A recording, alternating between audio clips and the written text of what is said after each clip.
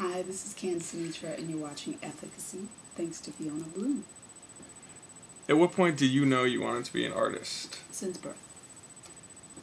More recently, after the birth of my first daughter, I realized that I needed art in my life and to be a better mommy, a better person. So I wrote some songs. And that led to an EP and an album, and etc., etc. What's the biggest highlight in your life so far? My album, Bark Then Bite, because, I don't really know how I did it. I mean, I know I have a great partner, and he's awesome, and we're a good team. Somehow I found time to write an entire album, and, I have 2 babies, so that's amazing. Second thing is my family and the birth of my children, and just how much they teach me all the time about being myself and chilling the hell out. If you could perform with anyone posthumously, who would it be and why? Sam Cooke, because he's amazing. I love him. Number 1, inspiration. One of them. Maybe him and Bill Withers. Who are some of your favorite new artists on the scene today? Anthony Hamilton, Jill Scott. I really like Amy Winehouse's Fade to Black album a lot. I'm so open. I don't know. I listen to Beyonce too. Doesn't matter. If it has a beat, I'm in.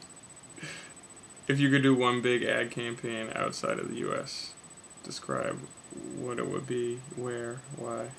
It would be an organic health and beauty line, because I'm a crunchy granola kind of girl. And it would be in Paris, because I love Paris when I was there last. If you could sing in any other language, what would it be? French. How spicy do you like your food? Very, almost painfully so. I need to work on that. Balancing my spiciness and my overindulgence. Sweet tooth? Divulge your sweets. I do have a sweet tooth, and I used to eat ice cream every day until I became lactose intolerant. And truthfully, I haven't really had anything cold as a dessert since I found that out, because I'm kind of in mourning. So I eat toast with jelly, which is yummy.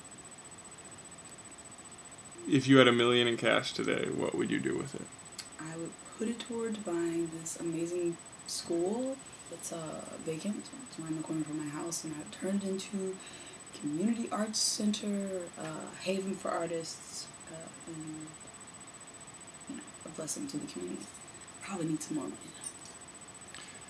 If you could sleep with anyone, who would it be? Idris Elba. Mm-hmm. If you had to pack 3 things for a desert island trip in isolation, what would they be?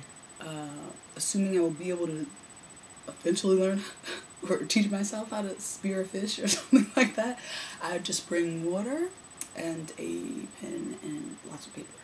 Or a couple pens. A pack of pens? Could that be one thing? Maybe.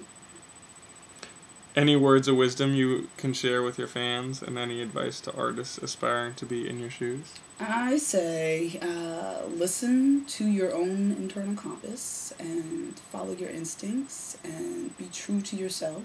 As long as you are not hurting anyone, you're only contributing to the good of the planet by following your dreams. What a better gift to the world, to you, to your family, etc.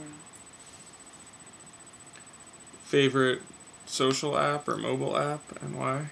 I do not have a favorite mobile app, but I do like Facebook and Twitter sometimes.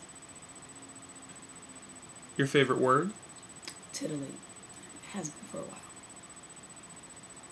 This is Candice Anitra, and you're watching Efficacy, thanks to Fiona Bloom.